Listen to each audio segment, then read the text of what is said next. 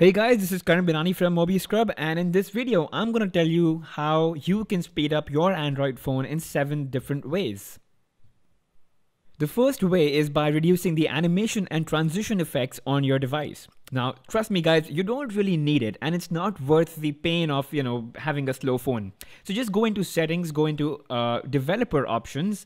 Now, if you're using a Galaxy phone, there are chances that the developer options are not unlocked. So go into About, go into Build, and tap it 7 times. Your developer options would appear right above About device.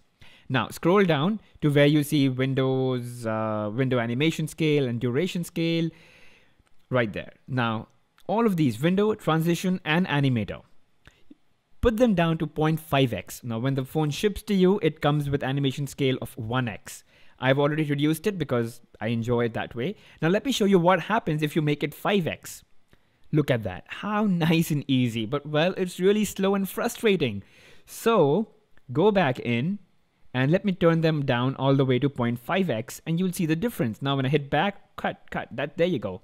So it's really quick if your transitions are off. Now, the other way to do is removing widgets. Now widgets display live information. They keep fetching internet data and feeding to you on the home screen.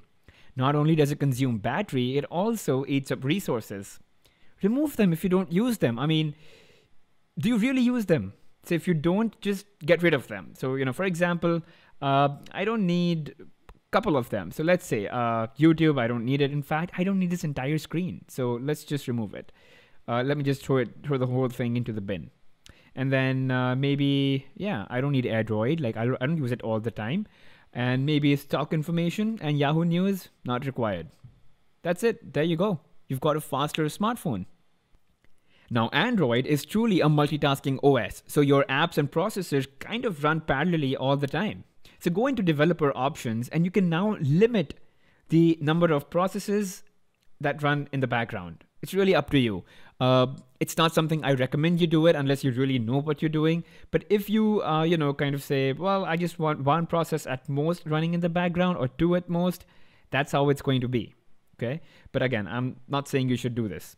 Now there's obviously Task Manager. Tap and hold your home key, go into the Task Manager, and then there you go, your RAM. It says 1 GB used out of 1.35 available RAM.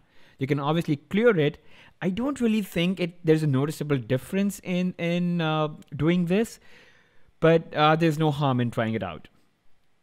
Now guys, this may sound really lame, but trust me, once a week you should do this. It kind of flushes your cache, flushes your memory, and it's just clearer, it's cleaner, and trust me, it works faster. Now this one's really helpful. Add custom launchers. Install maybe Nova Launcher or Apex Launcher or AWD Launcher. All of these launchers kind of, they're optimized to perform really well on your Android smartphone, especially when it comes to Samsung, which is running TouchWiz. It's really heavy, it's really resource intensive, eats up your processor and RAM. Install one of these launchers and trust me, you would see a huge difference. They're really fast, they're really smooth, the transitions and the animations, there you go, have a look at that. It's really nice, right? So, you can really see a noticeable difference in the performance of your smartphone when you have one of these.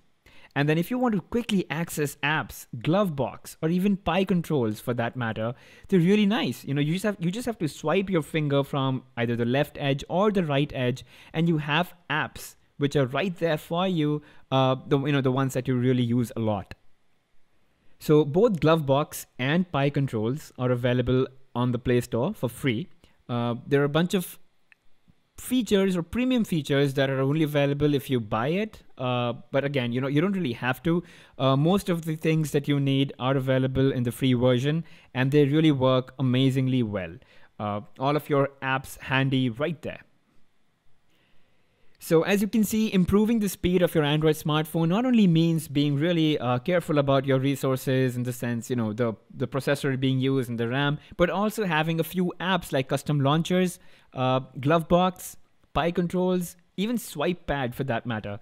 These really make using your smartphone faster. So thank you for watching guys. Do leave me a thumbs up if you like the video and do not forget to subscribe.